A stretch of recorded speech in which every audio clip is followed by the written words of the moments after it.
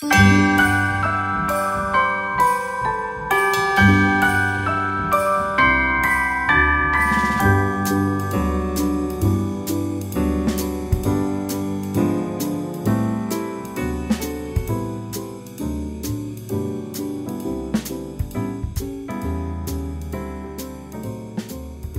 guys, welcome back to Maverick Watch Reviews. Now this is going to be my last review of 2017, so I hope everybody has a very Merry Christmas and a safe New Year. And the reason why I'm doing this one last review is because a buddy of mine asked me what is the best kind of entry-level G-Shock you can get.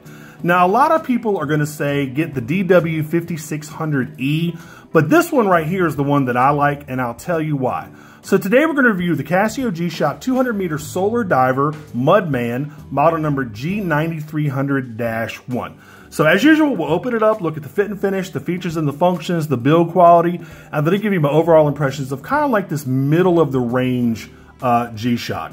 Now I'd also like to invite you to become a patron of mine on Patreon. Check out my Patreon link in the description field when you get a chance. You can give a one-time gift or a recurring monthly gift. It's entirely up to you. So here you go. Y'all have seen these boxes a million times. Man, this box is a little beat up too, good grief.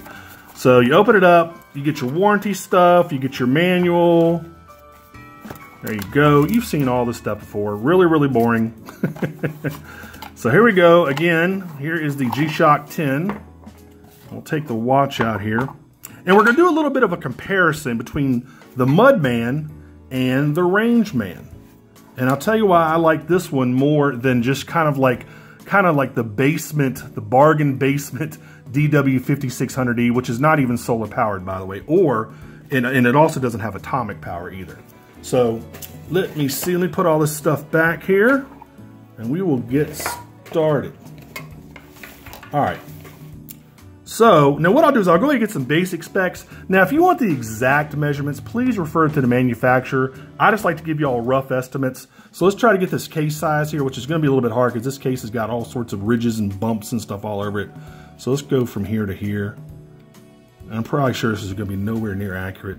Yeah, 50 millimeters. It's probably a little bit bigger, a little bit smaller. Let's look at the thickness. You're looking at about 17 millimeters thick. Let's do a lug to lug, which is even going to be kind of harder here. Let's do a lug to lug, 52. And let's do a resin strap measurement here. It's going to start out probably a little bit thicker up top. Looking at almost 27 millimeters up top, and it's going to taper down to, I'm guessing, about 20. Right down here.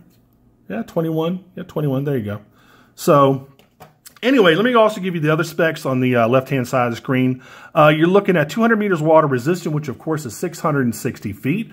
It has a 3261 movement inside. It is solar powered. It has a compass and a thermometer. It has power save mode. Of course, it has alarms, and it has world time. So this is kind of like, again, this is not the entry-level G-Shock, and it's not the most expensive G-Shock. For me, this really is kind of the middle of the road. Now, let me show you the DW5600E up on the left-hand side screen. That's kind of like your entry-level G-Shock. I wouldn't even say that. There's even actually models below that. But everybody associates the entry-level G-Shock with being this watch right here, okay? Now, you can also step it up for another probably, I don't know, $30 or $40, and you can get that being solar powered and with atomic timekeeping. Now this one also has a couple different models. This is the American, actually the international release of this watch. This came out in about 2011, and if you notice, it does not have atomic timekeeping. The Japanese, the JDM version of this watch, which is the GW9300-1JF, that comes with a carbon fiber insert and atomic timekeeping, and I'll put that up on the left-hand side of the screen. So of course the Japanese, as usual, always keep the best stuff for themselves. They've always done that with electronics, and I'm sure they probably always will. So that's that version of this watch. Now the most recent iteration of this one is actually the black and gold, and I'll put that up on the left-hand side of the screen. Actually, I think they came out pretty much the same time. That's the most recent version of this one. And again, all the same features. That's an international release as well. And then they have another version that's not even really a Mudman anymore. And I'm trying to see if I can find this thing real quick. It doesn't even come up under the, man, I'm trying to find it. let me find it and I'll show you. There it is. This is the, I think it's the G9000, I believe. Yeah, this is the G9000, okay?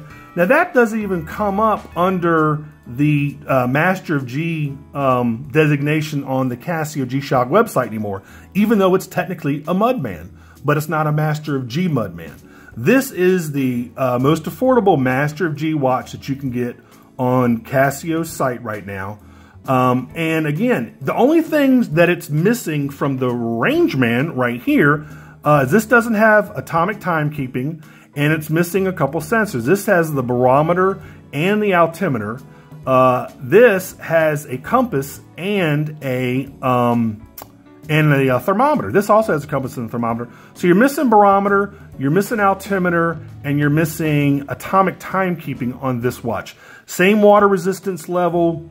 Both are solar powered. Both have really cool backlights. And I'll show you that in a minute, even though this one's a little bit weaker than this one.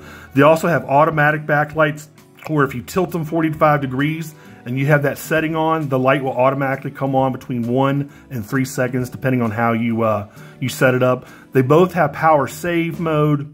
They both have alarms and world time and stopwatches and timers and all that good stuff. Just the major difference between the Rangeman and the Mudman is atomic timekeeping and a couple sensors. Now this one, you can also get the Japanese version of this. That is actually more expensive because this watch came out, what, 6 years ago. That's actually more expensive than the Rangeman, and that new one, that Japanese version, has less features than the Rangeman does, which is a little bit silly to me.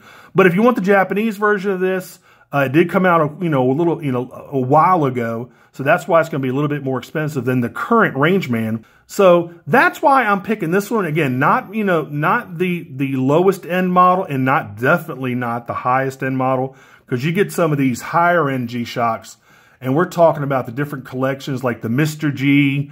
Those Mr. Gs, those are GPS watches and all metal, and God, those things are incredibly expensive. I'm sure they're really nice too. But for me, this is probably the best way to get into a G-Shock, where you get some features, again, but you don't get everything, but it's not like a bargain basement type of watch. You get solar power. To me, solar power today is really the way, either solar or automatic, personally for me, is the way to go. You get solar power. I do wish, if you really want, I do wish this had atomic timekeeping. If you want to spend another, $50, step up to the Japanese made version, or even if you want to be even smarter about it, get yourself a Rangeman. These come in multiple different variations. I think there's like, 10 versions of these. And half of those are Japanese domestic market versions only, which are really expensive. But if you want kind of a good G-Shock, you don't need all the bells and whistles, get the Mudman. If you want some more bells and whistles, get the Rangeman. And they're both really affordable watches. Now I'm trying to think what else I wanted to tell you about this. This also comes in multiple different variations, different colors and stuff like that. I always like the positive display. I don't like negative display watches. Just, for me, they're a little bit harder to read.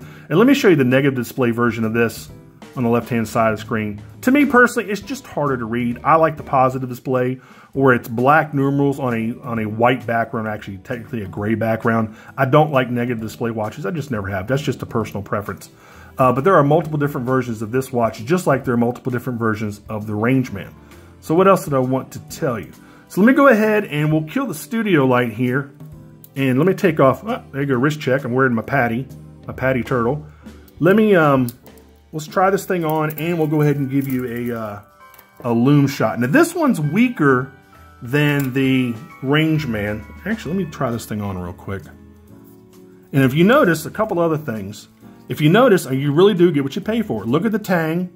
You get 2 tangs on this side. Basically, it's the same buckle, but this is 2 tangs. Look at the keeper, a stainless steel keeper with laser etched G-Shock on it, just a regular resin keeper. Look at the watch, the case back. You have a totally metal case back on the Rangeman, and a plastic cover over a metal case back. The Rangeman has, many more metal buttons. And another thing about these buttons are really hard to press. I know this is supposed to be mud resistant and all that good stuff, but these buttons are really hard to press, whereas the Rangeman, you just simply pretty gently press it and you're good to go. So,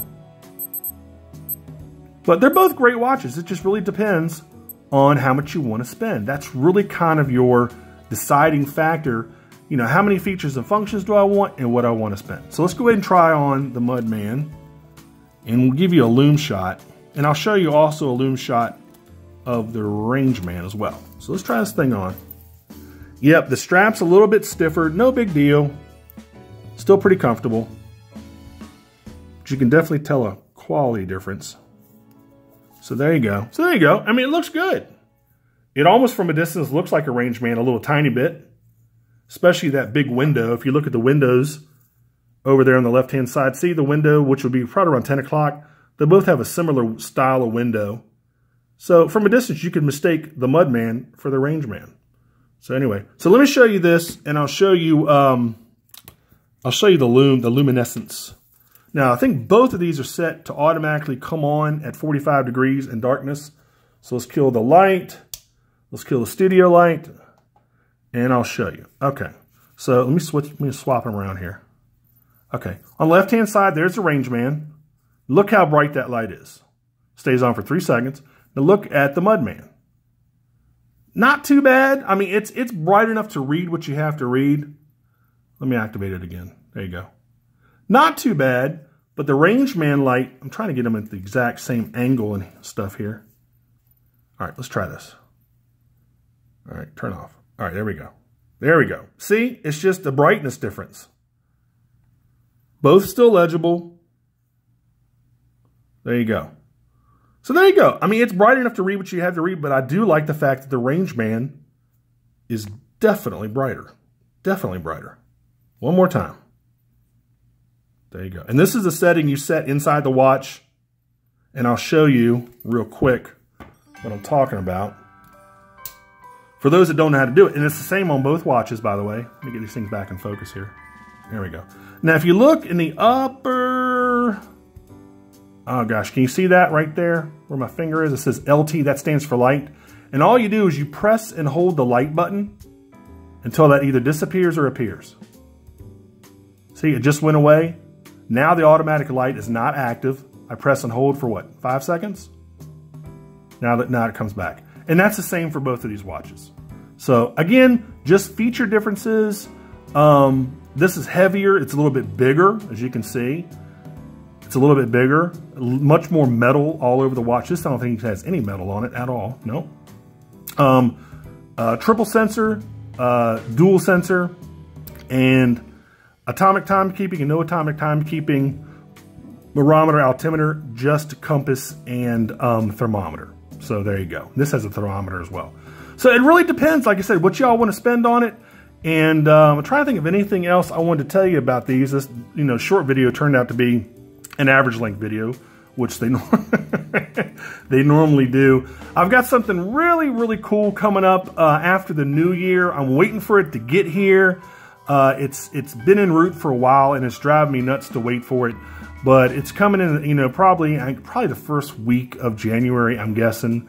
So anyway, make sure you stay tuned for that. If you like this video, please click on like. If you want to subscribe to my channel, please do so. I always really, really appreciate all the new subscribers, and I've gotten a ton of them lately. Guys, I really, really appreciate that. Make sure whenever you subscribe to click on the bell notification to make sure you get all of the notifications from my channel so you won't miss anything out. So you won't miss anything. And of course, I'll put the price for this in the description field, and I'll put a couple of the other models of the Mudman for you. So if you want to get a different model, you can go ahead and do that. But to me, guys, this is my personal pick to kind of enter the G-Shock world. Again, this is the most affordable Master of G that G-Shock makes. But that's kind of where you enter in the big boy G-Shocks. Now, they do have some G-Shocks that are really, really inexpensive that you can get. They don't have any of the solar power features, or there's no atomic timekeeping, no automatic light, stuff like that. Most of those are just going to be battery powered, not solar powered. So anyway, so this is going to be my pick. Again, this is the Mudman. This is the, what is it, the G9300-1. And guys, that's about it. Like I said, hope everybody has a really Merry Christmas. Please be safe on New Year's. There's a whole bunch of wackos out there on New Year's. And guys, until the next review, I will see you next year. Take care. Bye-bye.